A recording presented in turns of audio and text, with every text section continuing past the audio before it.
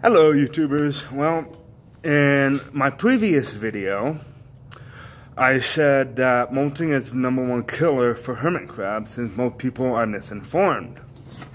Okay, so if they need humidity, what's up with the moisture? Why does moisture kill crabs?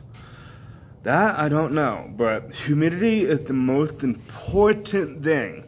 Not shell water, straight up humidity is the most important thing during your crab's difficult time of molting. You want to aim for about 80 to 85% humidity during this time. And the substrate should be about the same moisture as your potting soil, say when you first open the bag. That is how your potting soil should be.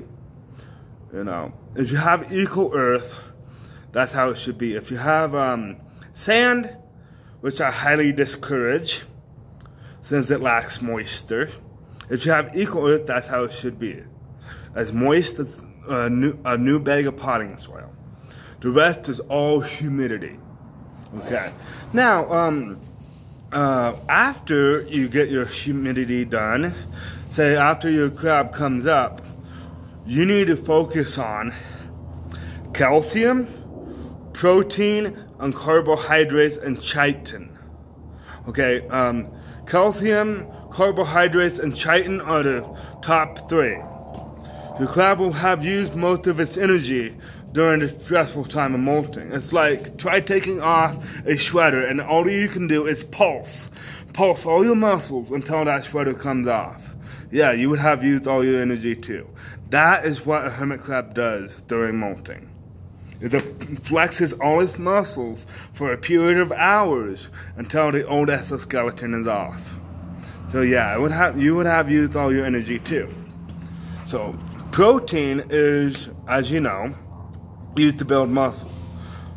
Calcium and chitin is used to build the exoskeleton, to strengthen the exoskeleton.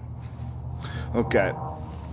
So, from what I understand, don't quote me on the chitin, do not quote me, but from what I understand, chitin is, you can get chitin from corn.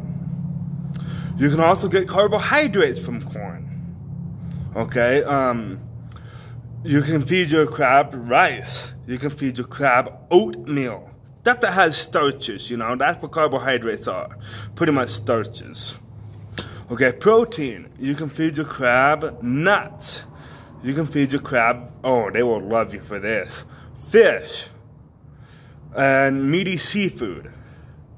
Okay. I would prefer you to have it cooked. Okay. I would prefer you to have it cooked, just to make sure there's no harmful bacteria. Okay, and then calcium, feed it cuttlebone. Or what you can do is boil some eggshells and grind it up inside or sprinkle it over your food. But I would prefer you to, I would prefer you to actually mix it in with the food, you know. I highly discourage you feeding so-called hermit crab food because many crabbers say that it holds preservatives which can kill the crab. But that's really all you can do is focus on humidity, temperature, and after the crab comes up, focus on those three things. And that is how I had my first successful molt. Thank you, YouTubers, and hope this helps. Another episode of Skylar the Hermit Talk. Bye, YouTubers.